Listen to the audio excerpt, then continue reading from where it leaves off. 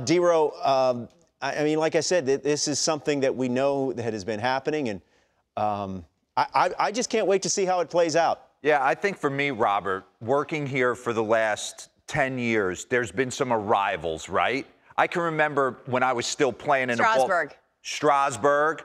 I remember Matt Weeder showing up to Baltimore, and it was a huge deal. Bryce Harper, all these different young players. This year, Jackson Holliday makes the team and starts opening day for the Milwaukee Brewers. But this is crazy stuff. 2009, I got traded to the St. Louis Cardinals, and I got a chance. Matt Holliday got traded over from the Oakland A's like 2 days after me, and I got a chance to play an entire second half with Matt. Matt's one of the best teammates I ever had. He's one of the strongest individuals I've ever been in a room with.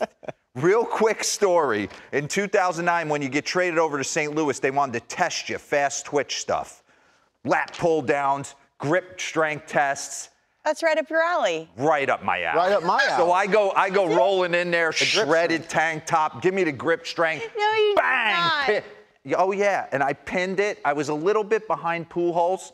Matty comes in 48 hours later and literally breaks the machine.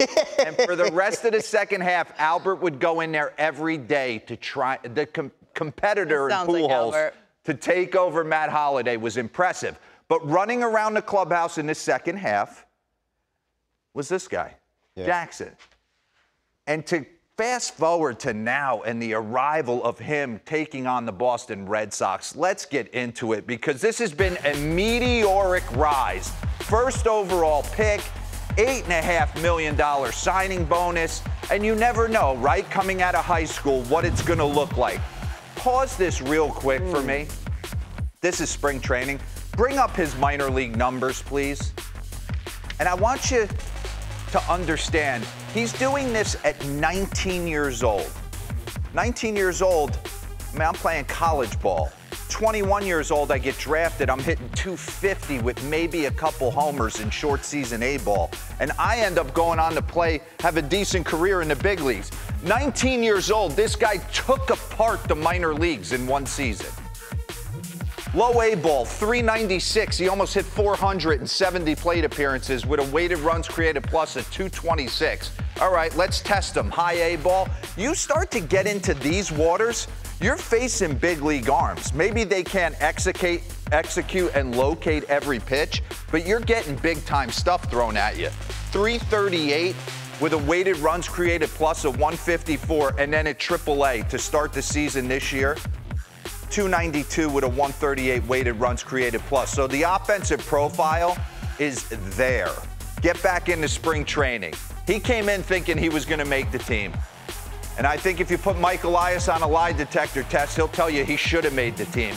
And I think him coming up on this date signals that maybe they made a little bit mistake in their judgment not bringing him. Pause this real quick. I think they realize the Yankees are good. I think they realize they're in a tough division. I think they're getting no production out of their second baseman. And I think they realize they got a team to win the World Series. And we can't lose this division by 1 or 2 games without the best 26 players on our roster in Camden Yards. And he's one of them. So dive back in. Here we go. His swing, he does one thing that we're going to get into that I think is unbelievable. And it's a flawless move. We talk all the time right there. Run that back for me real quick. I just want you to focus as this tape progresses. Get him to his load with the leg kick. Run it. Pause. I just want you to focus on the fact that he gives that right pocket right to the pitcher.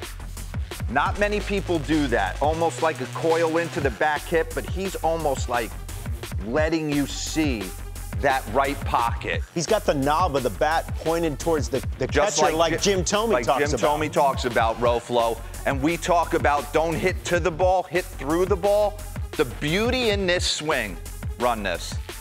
And we're going to flash it back to high school because I always talk about, Lauren, you are some version of yourself. I mean, this is a gorgeous hack. He doesn't have the leg kick yet or the trust. He's showcasing. He's probably a little nervous at the Perfect Game All-American Classic, and he's not going full engaged. Pause this. But when I go down wormholes at night of the draft, obviously Bobby Witt stands out. But in 2012, who's this? Corey Seager. Run it. I don't know how he didn't go #1 overall. Carlos Correa did. Look at the freedom. I did not look like that in high school. And he turned into 10 years, 325. So we have a side angle right there. He kind of profiles like a Corey Seager type player. And then you go through his minor league numbers. Who does he profile like offensively? Bring up the next two boards. Just the confidence in those 2 years is crazy. It's nuts. Booking it to the big leagues. Notable career minor league OPSs. First off, Juan Soto, 512 plate appearances. He had an OPS in the minors north of 1,000. Jackson Holliday, 722. Look at the names on the list. Look at who he's profiling like coming out of the minor leagues offensively. Do the side-by-side with Juan Soto.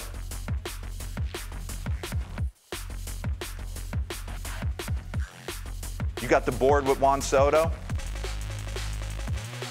There we go. Minor league comparisons. 512 plate appearances for Soto before he came up. Jackson, 722.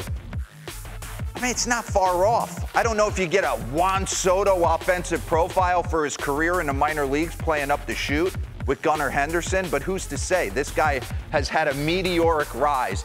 And the one guy he reminds me of in the box, let's get to the side-by-side, showing that back pocket to the pitcher, no one did it better than Robbie Cano. Run this. Pause. They almost give you that lean, almost that preset lean into that back hip. Run it. Run that back for me one more time. Kids, this is what it looks like when nothing gets in the way of your swing. There's no hinges. Talk about body awareness. Lauren, if you go back and watch people hit, I had moving parts. It kind of looked funky at times and getting through the ball. There's a freedom in this swing. This is God-given with a ton of work. Pause. Look at him start to create that lag. We're going to take the bottom hand directly to the baseball. The power's there, the lower half. Run this slow. Pause. I mean, he's perfectly stacked into his lower half. That is the epitome of getting your A-hack off. Might need you to shorten up with 2 strikes, but that is a beautiful thing. Run it. And I just think it's awesome that he's going to get a chance. Here's a front angle. Take a look at that hip again. Robbie Cano used to present that all the time in Yankee Stadium. He's grown up in the clubhouse. He won't be intimidated by the big moment. He's been to all-star games. Look at his dad doing IT back in the day. And Matty, I'm telling you, hit some of the furthest balls I've ever seen. He's got the leg kick like his old man, but his old man didn't present that back hip. So I couldn't be more fired up to see him play. Gunnar Henderson up to shoot. The Baltimore Orioles are super exciting. He is a wonderful young man. He was 6 when he shared the clubhouse with you, D-Ro. 6 years old. It's crazy. Yeah, I'll be interested to see what the corresponding move is. And Steve Phillips was talking about this on MLB Network Radio this morning, that if he's fortunate enough to win the Rookie of the Year, that despite starting the season in the minor leagues, he still theoretically would still have enough service time so that the Orioles could get the extra draft pick if Jackson Holliday is able to win the Rookie of the Year. But a lot of baseball to be played before that happens.